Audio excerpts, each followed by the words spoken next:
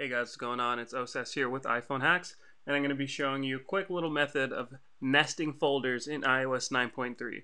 So always somebody out there finds some random glitch when any iOS update comes up, and we've also found that as well. So in order to nest a folder or place a folder within a folder, all you have to do is put it in the toggle mode, and then whatever folder you want to put into another folder. So I want the entertainment folder in the games folder.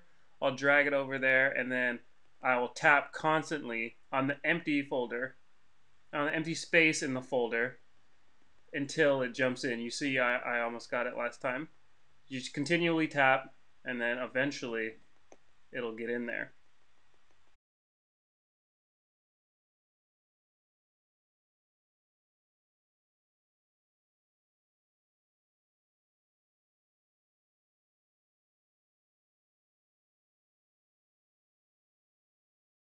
And then you have it in there.